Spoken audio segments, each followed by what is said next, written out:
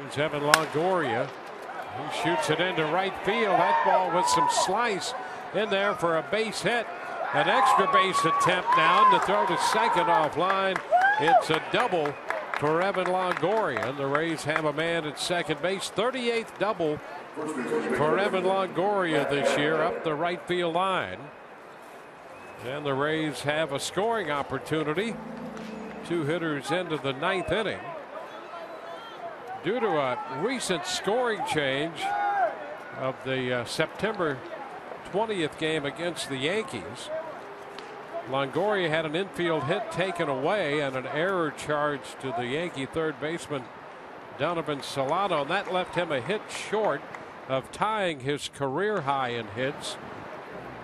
And so that just recently occurred, that ruling. And so this double will reestablish Evan Longoria on his personal list. So this matches the most hits he's had in a single season.